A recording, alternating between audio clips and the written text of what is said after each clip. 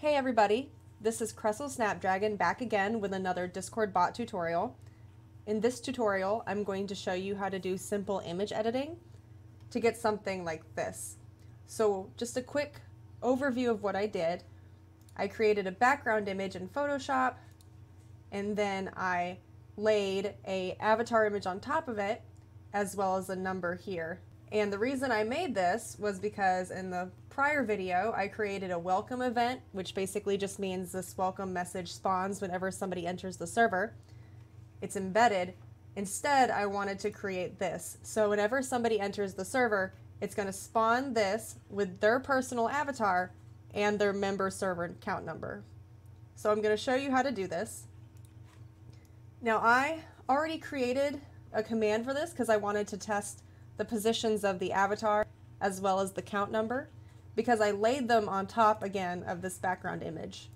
And I'm going to try and explain this slowly so that you understand. So now I'm going to redo this entire process here under my welcome message event so that it spawns whenever somebody enters the server. So we're going to redo it. I'll take you step by step. Okay, so we're going to clone this welcome message event, which you should have if you watched the prior video. And then I'm just going to get rid of all the embedded messages except for the description, because I'm going to copy and paste this into the message for this image here. So the first thing you want to do is get your background image, and you're going to want to upload it to Imgur because you're going to need the image link. Next, you're going to go to Create, and we have to create the image within Discord Bot Maker.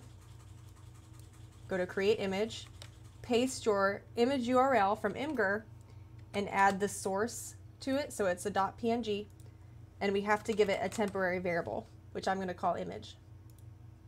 Okay, so now we have our image that we've created.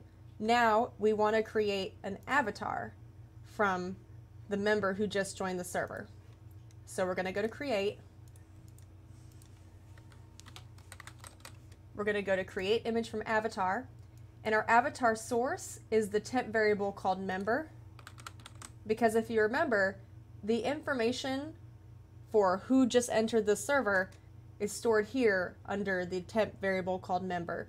So that's going to be the source of the avatar, and then we're going to store it under a new temp variable called avatar. Now avatars range in sizes, so we want to resize the avatar to a specific size. We're going to go to Create, Resize the Image, and we're resizing our avatar image. And here, this is where we're going to resize it to a direct size, not a percent, because a percent can change depending on the original size of the image, right? So some avatars, their original size is not the same as others. So if you were to do percent, then you'd have avatars of different sizes every time someone joined the server. So you want to find a direct size, and it's something you're going to have to play with. I already played with it, and I have it here. So I resized it to 135 and 125.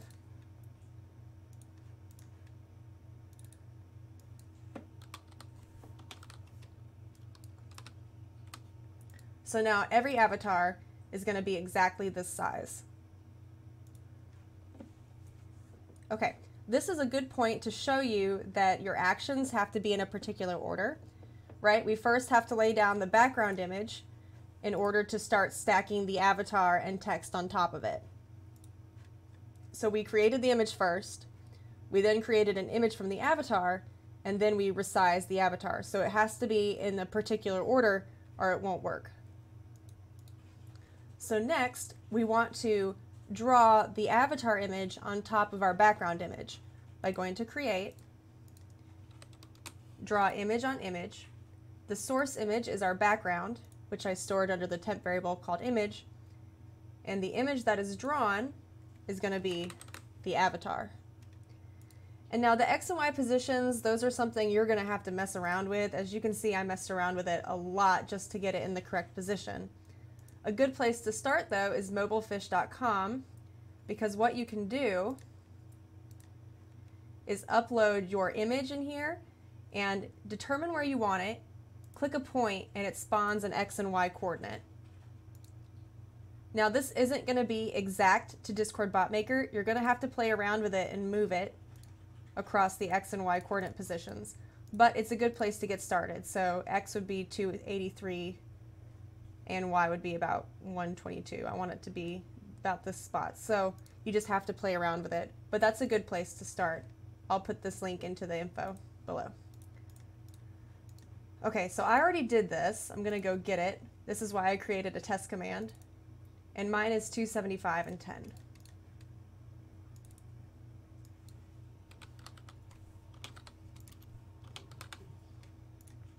The next thing we want to do is generate the count number and then draw the count number onto our image as well. So we're going to go to Create. We're going to go to Store Server Info. And then we want it to store the server member count under a variable called count. And now we want to draw the text image of that count onto our picture here. Go to Create, Draw, Text on Image. The source image again is image. The font you're just going to want to leave because that's the only font that Discord Bot Maker has. And there are some tutorials and sites that tell you that you can use an application called Hero to convert a true font file, which is a .tdf file, into a .fnt. So you can't just take any font from your computer and use it in the Discord bot because the fonts on your computer are .ttf fonts, which is a true font file. A .fnt is a sort of bitmap font used in Java. So you'd have to convert .ttf to fnt. And again, there is an application to do so. I'll put the link down in the info. But I tried it with several fonts and it just didn't work. So I would just suggest leaving it as Asimov. It's not too bad if you look at it here. So I would just leave the font alone, to be honest. And then we have to get the X and Y positions again. Again, you would use Mobile Fish here just to get started. I already did it because I was messing around with it. So my position is 170 and 100.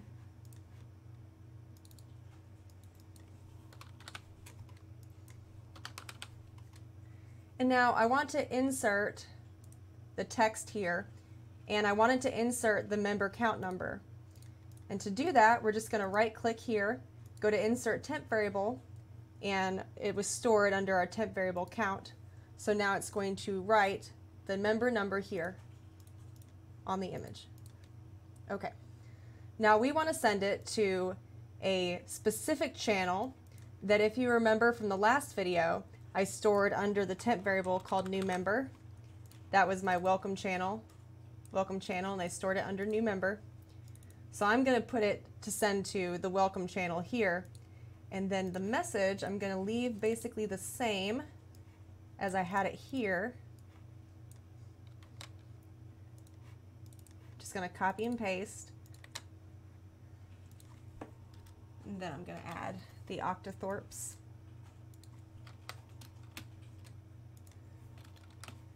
Okay, so now we've generated that image with the avatar on the top and the number in the side right there. So now we have to test it. Let's go to Project, Run Project. And now we're going to invite a bot to the server. We can do Pokecord, for example. And we should see it spawn. So again, we have the bot running. If it's blue, let's see what happens.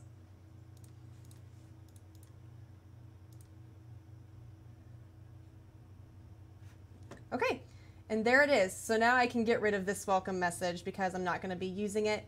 This is what I will be using. It works perfectly. There's the avatar, there's the member number, and then here's the basic information for members coming into the server. So that is how you do basic image editing. In the next video, I'm going to show you how to create an 8-ball. Thanks for watching. I hope this helped.